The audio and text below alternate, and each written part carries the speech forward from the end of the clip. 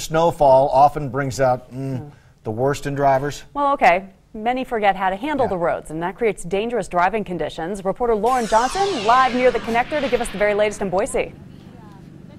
Hey, Donna, Michelle, you know, I'm that reporter standing outside right now recommending that everyone stay inside. It took me an hour to get from Nampa to Boise. The roads are really bad. And, you know, this early storm has left many drivers and many people unprepared. But for one Boise woman, it has left her in awe. She is seeing snow for the first time in her life. Take a look.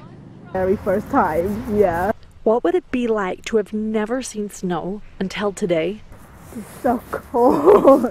Jane Fugel can tell you. When I first went out and the first snowflake just like fell on my face and it's like melt, and it's like, wow. Actually hopping in the office, you know, like, yeah, snow. Yeah, that's what I did. Jane is from Thailand. She grew up with beaches and sun. Her husband is from Idaho, so the couple just moved here. It's like, wow, new experience, but then I'm kind of like worried that I don't know how I can drive home in the snow. Oh.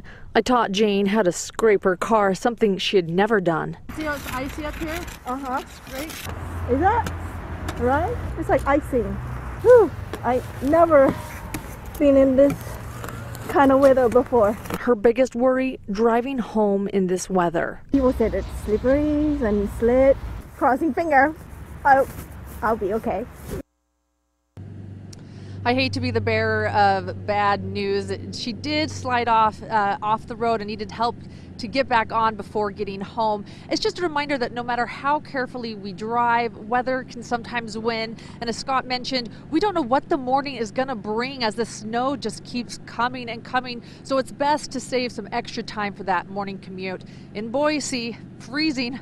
Lauren Johnson, today's 6 on your side. Lauren, we do appreciate you, and hopefully Jane will get the hang of it soon. Well,